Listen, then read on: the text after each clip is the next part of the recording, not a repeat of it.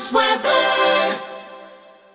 The Rich Thomas Weather Network, brought to you by these fine sponsors. Hear Rich's forecast hourly on these Blue Water Broadcasting radio stations. Hey, good morning, everybody. On this Thursday morning, it is the 15th day of April. My name is Rich, and we have a cooler forecast and we have a wetter forecast. Well, it depends on where you live.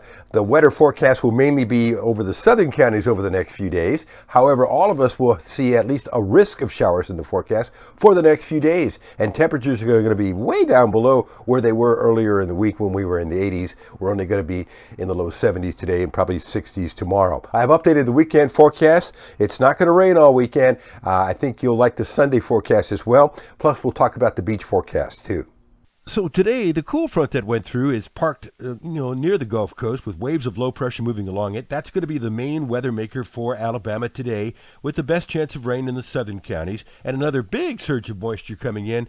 This is Friday night into Saturday, so wet at times over the next few days. This is future radar through the day today and through 6 p.m. tonight, showing bands of rain moving through, especially the southern half of the state today. Here's a snapshot at 10 a.m. So mainly from, let's say, US 80, I-85 southward, the better rain chances, and the severe weather risk hugging the Gulf Coast, a marginal severe weather risk covering much of coastal Alabama and coastal Florida today, with damaging wind gusts the main threat. So a risk of showers today, sure. Much cooler, yes. 72 is the high today, with north winds at 10 to 15, making it seem a little brisk.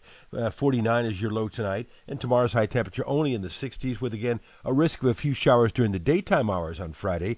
But I think the better risk of rain will continue on Friday night and in through the overnight hours Friday night, and probably continuing at least through the first half of the day on Saturday. There's the Saturday map there.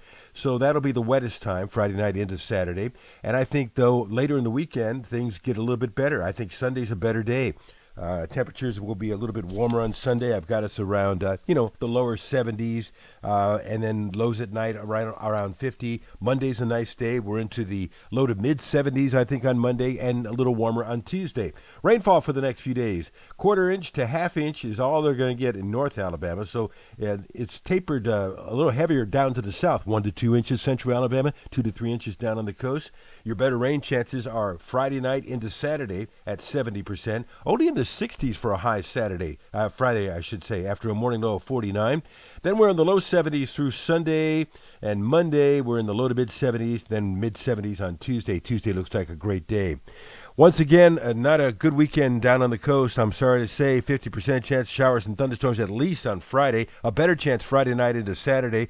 Wet times on the Gulf Coast this weekend, and the Gulf water temperature now at 69. So 2 weekends in a row, not a good beach forecast. The pollen count from the folks at pollen.com got us in the moderate range today, a little higher tomorrow, and then medium to high on Saturday. And so, pollen's still going to be a problem. On this date, 10 years ago today, one of the biggest outbreaks of tornadoes in Alabama history, with 45 tornadoes here, 146 across several state area. At the time, it was the biggest tornado outbreak in Alabama history. Later, little did we know that 12 days later, there would be even a bigger outbreak. The 62 tornadoes on April 27, 2011 that killed 252 people, the biggest outbreak of tornadoes in U.S. history.